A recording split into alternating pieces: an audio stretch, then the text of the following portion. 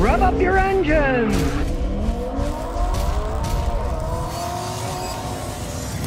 Beth W says, should I buy my Honda at lease end? I got 6 months left on my 2021 CRV lease. I've had trouble with the heating system, and this past summer the AC stopped working. There was a recall for AC compressor shaft leak. Tried to get the dealer to replace it, but they don't seem too interested in doing it until they have more time to look at the entire heating and cooling system. Today's the first day I'd driven in bad weather. It was horrible. It wouldn't defrost the window. Do you think it's worth buying at the end? At least should I move? Don't buy it at the end. When the lease is up, get rid of it. As I've said in numerous videos, Honda 3 decades ago was neck and neck with Toyota, making 1 and 2 the best cars in the world, right? Last decade, Honda's taken a steep nosedive down with their quality. And I wouldn't advise somebody with one that's had problems like that. I've seen some of the power steering goes out. I got a customer with one, the power steering's out, and they're not going to get parts until April. The new V6 engines, a lot of them have bad bearings in them, and the engines could blow up. I would walk from that and get a Toyota next time, and you probably won't get any of these problems. The CRVs used to be phenomenal vehicles. I had customers that had 500,000 miles on them when I was in Houston, right? They're not what they used to be. They just unfortunately are not. Honda's taking a nosedive, and hey, when the lease is up, get rid of the stupid thing. You've leased, you got 6 months left on your lease, right? And it doesn't work, and they're not willing to fix the stupid thing now because you're leasing it. They're not making any money. They have to fix it for free because it's a lease car, right? So when something like that does happen, then you're kind of screwed because, oh, well, we're not really interested. We can wait to fix it. Hey, you leased that car. They should fix the stupid thing. If I were you, I'd even have a lawyer look at what your ramifications are. You could probably legally say, it's unsafe, my window's fogging up, here it is, fix it and give me a rental car because it's a lease, right? And believe me, if you get a lawyer involved, they'll usually do that. They'll go fix it and they'll give you a rental car while they're fixing it. Barack says, Scotty, what do you think of those Tesla drivers in Chicago that can't drive because the battery's depleting the cold and the Tesla supercharging stations are not working? Well, don't say I didn't tell you so because I told you so. Electric cars in cold weather don't go together. It's kind of funny because the batteries that are in electric cars are kind of like human beings. I just did a little research on it. It turns out they work best from the mid-60s Fahrenheit to the mid-70s Fahrenheit, just like us. We don't like to be too cold. We don't like to be too hot. And the batteries are exactly the same. They don't work that well in the cold. And then when you got to charge them up, charging systems don't work that good when it's really cold. The cables get stiff. The connectors don't work. The computers don't operate correctly. Realize this is one of the biggest stinkers about charging an electric car outside. The charging systems are sitting outside, and that's a big deal because they're out in the freezing cold, and no electronic machine works outside that well in the freezing cold. That's just the way electronic things are. I've tried to use vending machines when they're in the cold, and they don't work right. Planning your whole infrastructure on having an electric charging machine in the freezing cold with snow and everything, ice on it, of course they're not going to work. Plus, they don't maintain them all that well. And the real stinker of it is, the range of electric cars is an absolute lie for the real world. They lose 25 to 50% in the really cold weather. And in those supercharging stations, they generally, people will charge their car from like 10, 20% to 80%. So right there, you're losing 30 to 40% because it takes too long to go from 80% to 100%. So you have to stop all the time. I just read about a guy who got a Cybertruck. He went on a 1,400-mile trip, and he had to stop like 12 times to recharge it because of the lack of mileage that those things can go, especially when it gets colder outside. So anybody that thinks battery electric cars are good in the cold is insane. I don't know 23 says, Scotty, my 2013 GMC Sierra 1500, 236,000 original engine tranny. When I'm in a city and come to a stop, the truck clunks second to fourth gear. What could it be? First thing you want to check is jack it up, check the drive shaft. I've got a video how to check your drive shaft up. Grab the drive shaft. If you can go clunka clunka, the U-joints are gone, you need to replace them. It could be that simple. Now, if the drive shafts don't go clunka clunka and the joints are good, that means your transmission's starting to wear out. And that's no surprise. You got a Sierra 1500 with 236,000 miles. That's, from my experience, generally the end lifespan. A lot of them will break at 153,000 miles, the transmissions.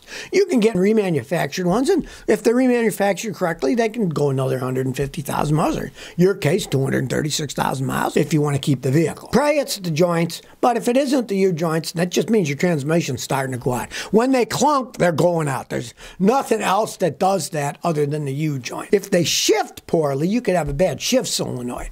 But when they clunk, that has nothing to do with the solenoid. That means means it's wearing out internally. Wyatt from Canada says, what might cause my headlights to dim when I turn the steering wheel when I'm stopped? If you're stopped and the headlights aren't dim and then you turn the wheel and they start to get dim, odds are you've got a late model car, because late model cars have electronic power steering. Back in the old day, they had mechanical hydraulic pumps, right?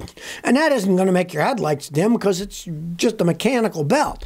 But if you've got a modern car, most of them have electronic power steering, and they use a reasonable amount of power to run that motor when you turn the steering wheel. It can make your headlights dim. Have your battery and alternator load tested, because let's say your alternator's weak. When you turn the wheel at idle, electric power assist motor has to use more electricity, and if your alternator isn't putting out enough, it'll make your headlights dim too. So you're actually better off if it's your alternator wearing out, because alternators are a lot cheaper than replacing the power steering assembly on an electronic power system. Trey says, Scotty, I got an '04 Elantra, 80,000 miles. You think it'll last a long time? I've taken good care of it. Okay, I'm not really a fan of Elantras, but yours is 20 years old, and it's only got 80,000 miles. I've seen those things go 150 and they're still doing okay. I personally would not buy one, but you have it, and it's been good. I had a guy in Houston who was a salesman. He put 250 on his, but he did all kinds of driving. He put 100,000 miles a year in the car. He was like a rep for a big grocery chain in the Southwest. He drove all over the place, so his mileage was all highway mileage. Zeke says, I have a 96 Lincoln Town Car.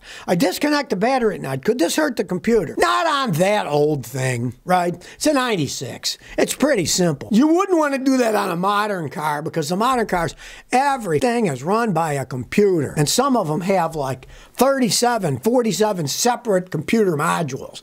And they reset when you disconnect the battery. The car won't auto, right? Sometimes the windows won't roll up, right? You'll have all kinds of problems. But on an old thing like that, I'm assuming you have some kind of an electrical problem that drains the battery. People have been doing that for years. They make battery terminals you can put on. They'd have a master disconnect switch. So rather than take it apart, you can just turn the switch off, and then when you start it, turn the switch back on. A lot of guys will do that. Gucci J says, it's a Volvo S40 2.5 liter head gasket replacement. Easy job or harder than most engines? Well, actually, it's an easier job, because that's a straight engine. It's not a V where you got to take two heads off. It's only got one head, and it's actually not all that bad. I did one years ago.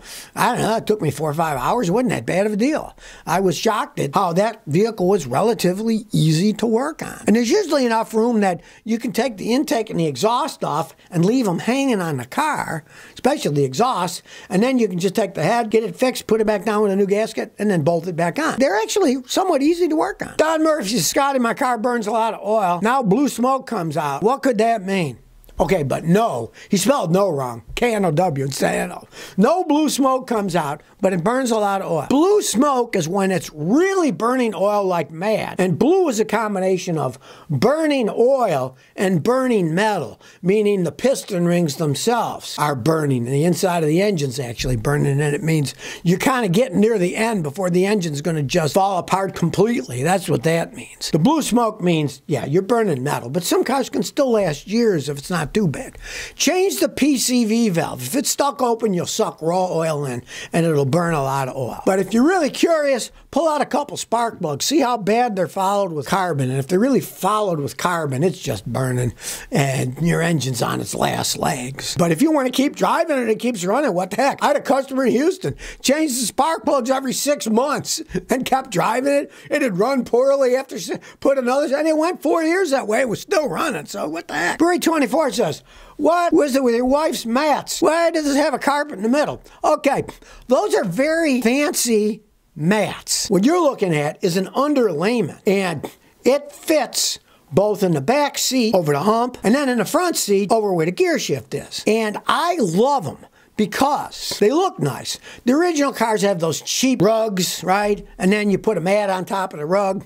Well, these are beautiful underlayments. In the case of the ones that you're looking at, they're made out of leather. They're really nice. And then the actual mats snap on top of it. So you can take them out and clean them and put them back in. I especially like it because I got my wife's Lexus. And there I loved it because the previous owner sometime moved a battery in the car. They spilled battery acid, and it ate up some of the old Lexus carpet. It's a beautiful looking car. It had this ugly spot, right? Well, when they sent me those carpets, I thought, great. It covers up all the old rug with the spots. Looks beautiful, and the mats fit on it. And that's what it is. And hey, if anybody's ever in the back seat or the front seat with bare feet, they appreciate it because it's padded and it's really comfortable. So So they're not cheap. They're super expensive mats. I'll give you that. They're expensive. But they look nice and they're very comfortable.